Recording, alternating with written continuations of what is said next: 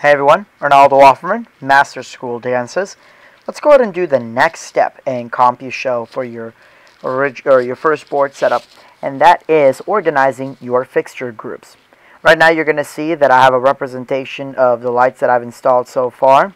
I have the Novas, I have the Mega Tripar profiles, the Accu UFO, the Martin Mania EFX 500, the Chauvet View 3, and the Chauvet color strip. We're going to take the Nova scans. We're going to leave them exactly as they are. I'm going to go ahead and select this, which basically means that I can select and move with one click. I'm going to take my American DJ Mega Tripar profiles. They're kind of the star of the show because they're the important part, as they're floods. We're going to move them right there. The Accu UFO, the ADJ Accu UFO Pro will go there, and we'll put the Mania over here. Really, the Accu UFO kind of goes into center, so we'll kind of leave it there. And the views are usually used off to the sides. I'm just kind of going to leave them there. Color strip is also used as a flood, so we'll also leave it there. I never use both at the same time because these are just way more versatile. But we still have the color strip, so we're going to use those occasionally.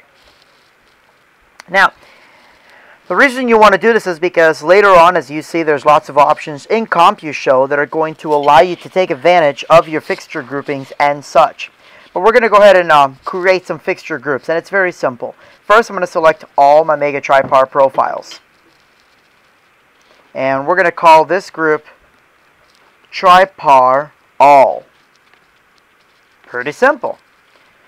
And of course, I'm doing this within my master page as well. That's why it's showing all this. If I click on just the color strip or Nova scans, it would only show that particular fixture grouping. I'm going to go ahead and click, for example, every other Mega Tripar. There's 1, 2, oh, yep. So there's 1, 2, 3 there. And we're going to call this Tripar Odd. Then I'm going to create over here. And we're going to call this Tripar Even. Then we're going to maybe take all the floods together. And we're going to call this Floods All. Now I can do the same thing with the Novas, right? We're going to take the Novas and we're going to call them Nova All. We're going to take 1, 2, 3. Nova Odd. 1, 2, 3. Nova Even.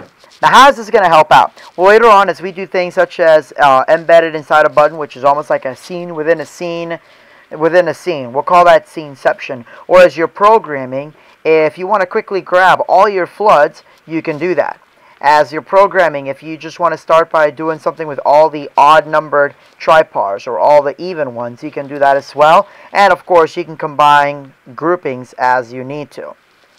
So, again, you have lots of different options. Well, again, that'll be covered later on. But that's something that's really important. Set this right away. Don't do what I did the very first time. Ignore it because later it becomes a pain to organize. But this is your fixture group. Of course, you can have it without the text. I personally like the text. And you can even have it, automatically select all, select every other one. I mean, just, or deselect, etc. A few different options. But again, play around with this. Check it out. Have it all set up because you're going to need this for later tutorials. Thank you so much, and God bless.